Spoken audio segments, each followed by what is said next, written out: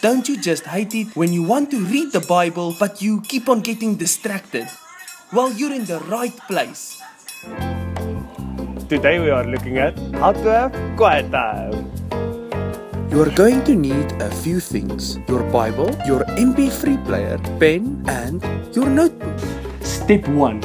Find a quiet place to settle down. Because if it is not quiet, how are you supposed to listen to the Lord? Not quiet. Not quiet.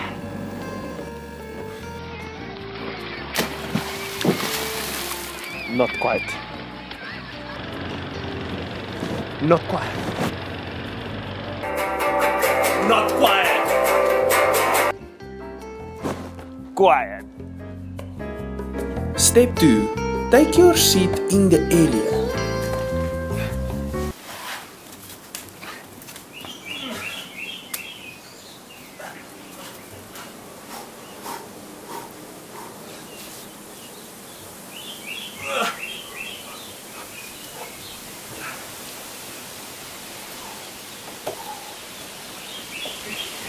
Step 3. Now take your Bible. I forgot my Bible downstairs. Step 3. Take your Bible and open it up anywhere. Now read it out loud.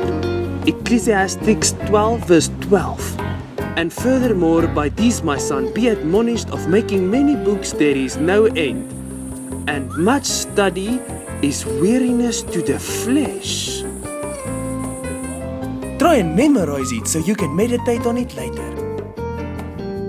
Step 4. It is now time to journal. So write down everything in your mind and also in your head.